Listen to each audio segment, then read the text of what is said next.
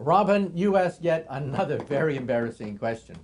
Believe it or not, even though tens of thousands of papers have been written about consciousness in the literature, nobody has a suitable definition for consciousness.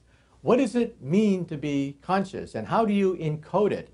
And what is the minimum amount of consciousness necessary to animate something else? This raises questions for artificial intelligence, because some people in the field of AI believe that one day we will be immortal. We will live forever. But the question is, what will live forever? The atoms that make up our body, that give us consciousness, that give rise to our personality and our fears and desires, that may die. But yet the essence of the neural circuits may survive. Now, there are many ways to do this, so let's break some of them down. The most ambitious has been proposed by people who believe that one day we will create a robot body that is perfect, a Superman, beautiful, elegant, super powerful body with no brain. Then we will start to extract our brain tissue, neuron for neuron, and duplicate it with transistors. So for every neuron we take out of our brain, we replace it with a transistor.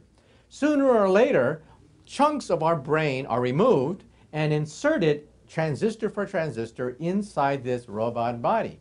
Now, we're fully conscious during this process. Part of our brain computes here, and part of our brain computes over there, connected by wires. Well, after a few hours, large portions of the brain are gutted, and huge chunks of transistors are added to this robot of silicon and steel. And when it's finally finished, you now have no brain in your head, and here's a robot with a complete brain and a complete body. That's one of the most ambitious ways to transfer consciousness from our body to another body. And then the question is that really you? Well, there's another way to do it, and that way was explored in The Sixth Day with Arnold Schwarzenegger. In that movie, the bad guys get killed, but each bad guy was cloned, and somebody was able to somehow photograph all the memories of our brain and insert these memories into the clone. Now, we don't know how to do that, obviously. That's way beyond our technology. So don't expect Arnold Schwarzenegger to come back fully formed with all his memories as a clone. That's not going to happen anytime soon. However, the initial steps are, once again, being made. At Caltech, for example, they've been able to take a mouse brain and look at a certain part of the brain where memories are processed. Memories are processed at the very center of our brain, and they've been able to duplicate the functions of that with a chip.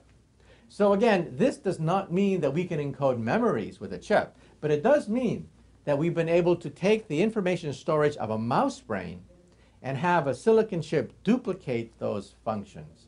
And so was mouse consciousness created in the process? I don't know. I don't know whether a mouse is conscious or not, but it does mean that at least in principle, maybe it's possible to transfer our consciousness and at some point maybe even become immortal.